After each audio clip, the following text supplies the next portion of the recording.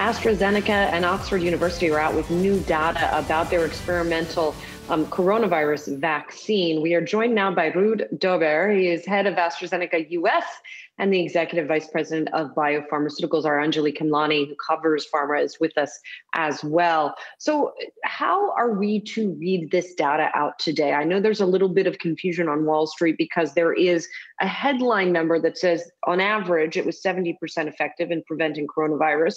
But then if you dig down into the data, there's a smaller subset where you did the dosage differently and raised the efficacy. How should we be interpreting this data? Yeah, so let me try to do my best in order to simplify. So in fact, we have tested two dosing regimens in the study in the UK and in Brazil. One was with half the dose and then the full dose as a boost, and the other one was full dose. Overall, it's clear that irrespective of the dosing scheme, that the vaccine is highly effective.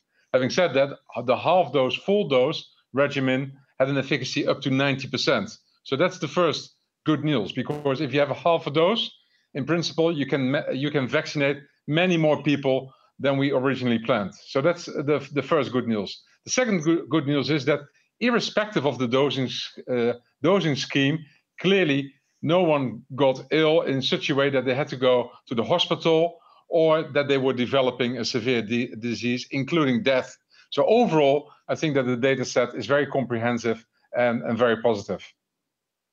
Ruud, Anjali here. Looking at that different dosing, what does that translate to for the U.S. trial? Because, of course, that is what will really impact our audience and our population. So will that shift any at all? And also, did the pause in the trial affect how you can go forward with the U.S. trial? Yeah, let me try to update you where we are from a U.S. perspective. So the U.S. trial will have more than 30,000 participants. At the moment, we have vaccinated roughly between 10 and 11,000 people. So later in the week, we will engage with the FDA, where we are going to show them the data. Also, the publication we are expecting to have later in the week as well, so that everyone can see the full data set we have announced this morning. And then, of course, based on the interaction with the FDA, we will decide whether we are going to add an additional arm in the US study with a half dose and then a full dose as a boost. So let's wait and let's be a bit patient, but we will engage with the FDA in the course of this week. One of the other things that has been pointed out is the trial design has been a little bit different. We've, of course, talked so much about health disparities as a result of this virus. Can you explain a little bit more about what you're doing in the trial to really address that? Yeah, that's another excellent question. So we are performing trials across the world. I've already mentioned the UK, Brazil, but also in South Africa, in Japan, and in the United States. And in the United States, we are including a high percentage of the minority groups, the African Americans, the Hispanic, in order to make sure that we can make an assessment that the vaccine is effective across differences in ethnicity as well as differences in age. And Ruud, on a related note, I know that AstraZeneca and Oxford have said that they would provide the vaccine at low or no cost to some areas of the globe. Also, of course, the vaccine you're developing doesn't have some of the same distribution challenges in terms of temperature necessities as the other. What are the implications if, say, in the United States, the tougher vaccine and perhaps more expensive vaccines are being distributed? I'm talking about a hypothetical case in which the Pfizer vaccine, BioNTech vaccine is widely distributed. And then in the developing world, it's your vaccine. Are there any implications where one type of vaccine is widely distributed in one geographic place and another in another geographic place? Now, let me first take the opportunity to say that we are extremely happy that multiple vaccines are available for so many people around the world suffering from the fear of a COVID-19 infection. We need to have more vaccines available. So that's the first thing.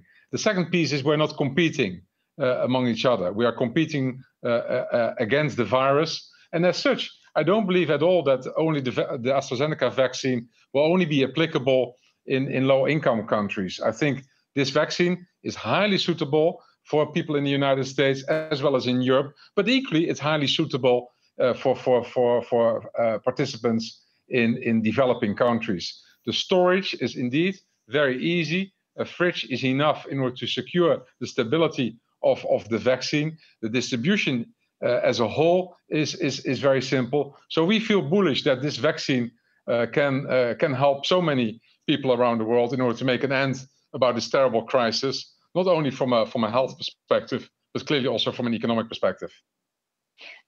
On a little bit of a lighter note, this is in fact a really great example of when companies are congratulating each other and the whole industry seems to be working together. How do you separate that, when you're talking about the different types of technologies, knowing that one has a benefit over the other? Is there absolutely no competition, especially looking at the global level where AstraZeneca really does have a large promising market? Yes, of course, we are competing. But once again, this is such an exceptional situation that we also need to learn from each other. And that means that we are disclosing our data as soon as it is available. Later this week, we can expect a publication of our data in much more detail. Of course, that's important in order to create confidence in societies, but it's also very important to showcase this towards the wider scientific audience, including all other companies. This is an exceptional situation, and companies, they need to work together in order to try to make an end of this terrible crisis sooner than later. Ruud, there will be other pandemics. Has this situation given you optimism about how the global community can attack them? And what do you think the biggest thing that perhaps we could do better next time from a global health perspective, the next time that there is a pandemic? Yeah, it's a great question and a very big question as well. I truly believe that we need to work on surveillance programs in a much more condensed way. What can we do across the world to pick up new pathogens? Equally, I think what we have learned from this terrible crisis is that we need to be ready as societies around the world, that we have platforms available. And once again, I would like to congratulate Moderna and Pfizer for the fact that they have developed a complete new platform, the messenger RNA platform. Equally, the investigators and the developers in Oxford are using the so-called ChatOx vector platform. I think those platforms can also be used, hopefully in the future, if other pathogens are with us, and in order to react even quicker than we have done today. Here's hoping. Ruud Dobber is head of AstraZeneca US and the executive vice president of BioPharmaceuticals there. Thank you so much for your time and talking about, obviously, this very important effort. We wish you all the best in that effort. Thank you so much. Thank you.